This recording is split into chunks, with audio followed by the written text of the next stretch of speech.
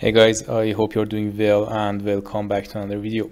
So in this one we are going to look at how we can add movies and logo motions to our Unreal projects. Here I have a package project, and when I open it up you can see that there is a logo motion for Unreal's logo. Next we have another logo motion which can be your studio's or your publisher's logo or whatever you like. And next your game will be started. So in this video we are going to look at how we can set this up.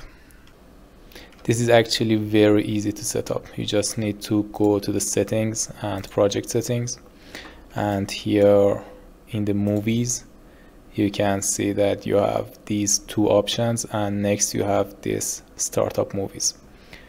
If you check this option, it means that it will wait for the movies to complete, and this is also pretty self-explanatory. If you check this, the player can just click and skip the videos. If you keep this unchecked, they cannot skip the videos and they have to watch them. Here I recommend checking this option so they can see the whole videos.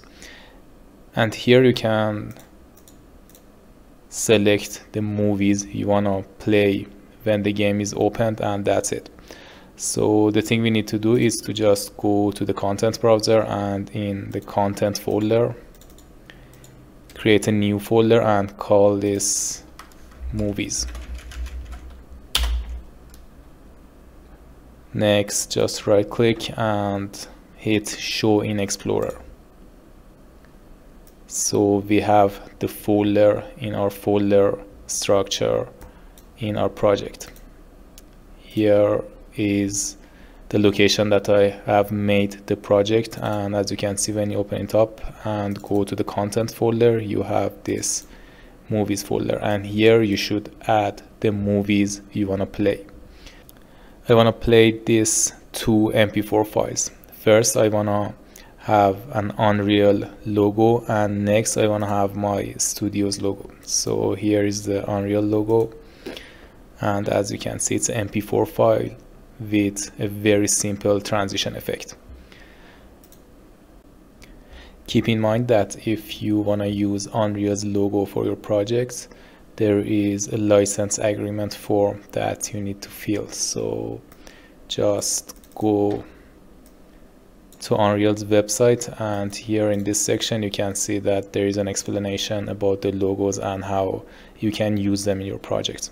Here you can see that they provide you with the logos in different formats, and you can just use these files provided by the Unreal's website itself. So just download one of these guys here, and next, if you want to turn it into a logo motion, you can just use any software like Premiere, After Effects, Canva, or whatever you are familiar with, and add some transitions and turn it into a logo motion.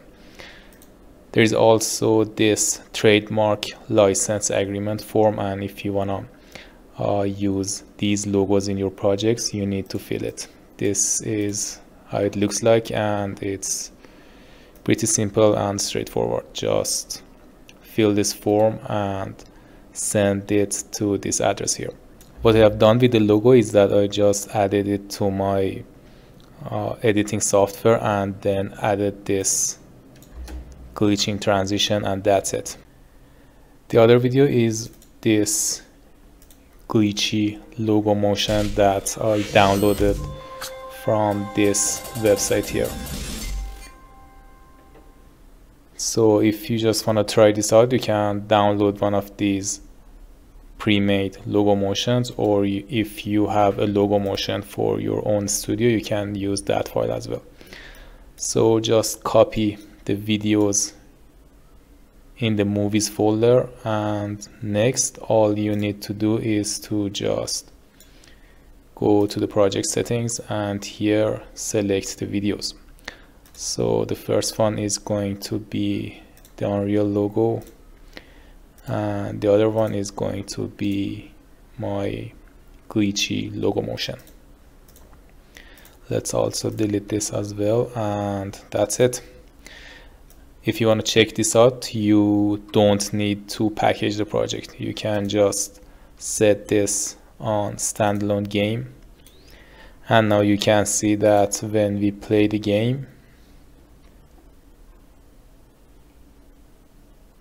the movies are played before the game is opened.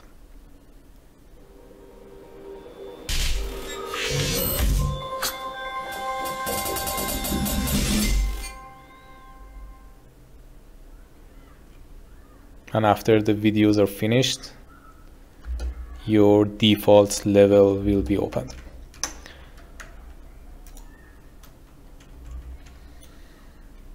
This is also the packaged file from this project, and as you can see, when you open up the exe file, this will be shown to the player.